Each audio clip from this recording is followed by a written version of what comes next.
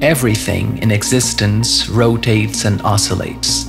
Each object has a unique primary resonance frequency, and every frequency generates a particular shape. By identifying the prime resonance frequency of an object, whether it be a bacterium or an atom, one can manipulate the object to one's desire.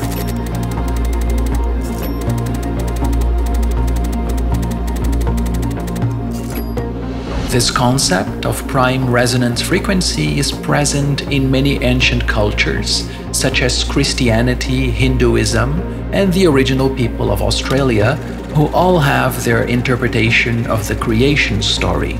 Christianity refers to it as the word, while Hinduism considers it the mantra. The Egyptians believe that the universe was brought into existence through song, and the original people of Australia with their 3 sacred songs. These beliefs all share remarkable similarities, including the 6 days of creation in Christianity and the 6 aspects of Ra and the Eye of Horus. Sound and the resulting resonance is the key factor in the creation of all things. As it manifests physical form, one can observe how different frequencies create different shapes.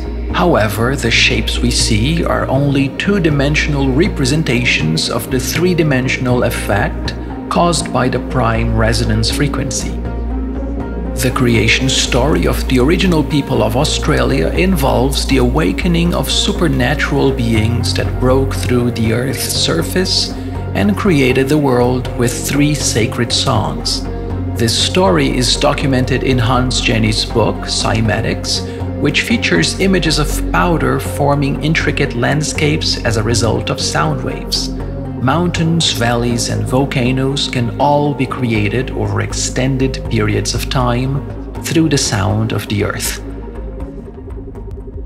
According to Michael Tellinger, a researcher, explorer, and internationally acclaimed author, with numerous books and dozens of lectures available on YouTube, it's evident that the creators of religious symbols were aware of the role sound played in the creation of the universe. Sound is the source of creation, and with it, it is possible to understand how the world's geographical topology and even the Earth itself came to be. Since sound is the origin of creation, it can do practically everything one could imagine. This also brings us to the usage of sound as a tool in technology. Sound generates light, as illustrated by God saying, "Let there be light." This could also be observed by attaching a speaker to an LED light. Royal Raymond Rife discovered that sound and resonance, when converted to electrical impulses, had potential to heal illnesses. It's still incredible how sound continues to amaze us. However, Michael Tellinger claims this is not how ancient people levitated massive objects. According to him, it would have been a unique technique, using pressure waves to create levitation. Anyhow, it provides us with the ability to conceive that sound has the power to levitate. Sound may even prevent hurricanes from happening, and Andrew Waxmansky even patented a sound-based method in 2003 with that intent. This is where we begin to grasp the concepts of the real masters, and it's difficult to deny the astonishing contributions of Nikola Tesla. He said, "If you want to find out the secrets of the universe, think in terms of energy, frequency, and vibration." This quote perfectly sums up everything that has been discussed here so far. Everything revolves around sound and magnetism, which is critical to note. As God said, "Let there be light," sound is the agent that sets it in motion. Sound generates electromagnetic fields, and the movement of oil fields creates magnetism with toroidal fields. Moving magnetic fields produce electricity. This is the sequence of events. Everything must have a magnetic field in some way, shape, or form, and if not, there must be a particular reason why it does not. Water, graphite, aluminum, and glass may not seem magnetic, but they actually are. Aluminum and oxygen are examples of paramagnetic substances, which are attracted to magnets. Liquid oxygen, for instance, can be seen sticking to a magnet. Other examples of paramagnetic substances are gadolinium oxide and cupric sulfate, which can also be picked up by a magnet. A decade ago, a picture of an electron was taken. It appears as a resonant wave rather than a particle, yet it is referred to as an electron.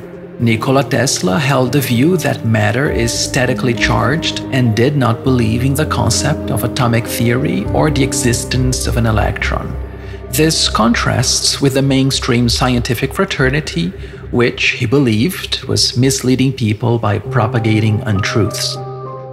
As per Tallinger's interpretation, Einstein had similar thoughts about electrons, stating that electrodynamic theory alone cannot account for their nature. The concept of the electron and atomic structure has been vehemently opposed by a group of scientists, inventors, and researchers for over 200 years. Tallinger claims that the acceptance of these concepts in educational institutions and society at large is due to the belief in the intelligence and the honesty of those teaching them. Stone circles may actually be representations of cymatic patterns that result from the sound frequency emitted by the Earth at a specific point. Some of these cymatic patterns are on metal plates, but many of them are in the form of stones. Some of the structures are giant magnetrons, such as the flower-shaped stone circles. A magnetron 40 meters in diameter, for instance, can generate more energy than all the power plants on Earth combined.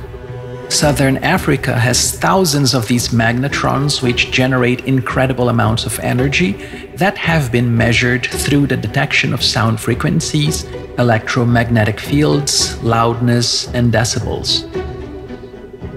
Adam's calendar is the most powerful of all the ancient stone circles, collecting the energies created by millions of other stone circles that seem to send their frequencies to it. The toroidal effect that is present at Adam's calendar is detectable even today. As one gazes upon the ancient structures erected from stone, it becomes apparent that the builders possessed a profound understanding of the material's unique properties. The stone was not merely a building block. It held within it a vast capacity for information storage and was an energy source unto itself. The erectors of these structures were not foolish or primitive, quite the opposite. They were exceedingly intelligent. In contrast, according to Tallinger, we modern humans are the true dullards, yet we may be rapidly catching up. Tallinger also claims to have evidence that the pyramids, Borobudur, and similar constructions are not mere structures but ancient machines of a colossal scale composed of crystalline substances in stone and constructed to execute particular functions that we have yet to decipher. He states that these machines were powered by the sound of the earth and activated by the sun's movement, a breathtakingly brilliant design, both simple and effective.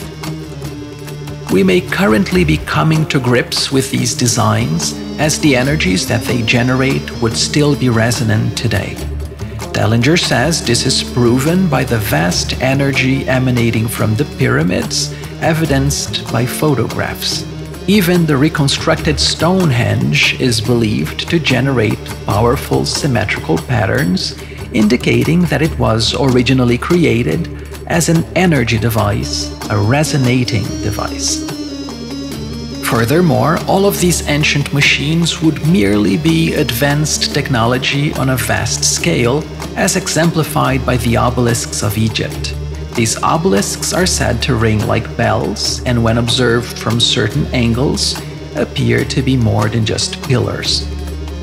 Tallinger says these temples in Egypt are not mere places of worship. Rather, they are enormous energy circuits or circuit boards. The scale of these circuits is beyond our comprehension, as they were constructed using macro processes that we could never replicate. The pyramids too were massive powerhouses designed to generate vast amounts of energy.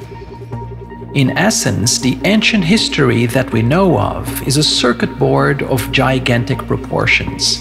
It is not a mere fortress atop a mountain erected to repel attackers. It is a veritable work of art designed to produce energy of an unprecedented scale.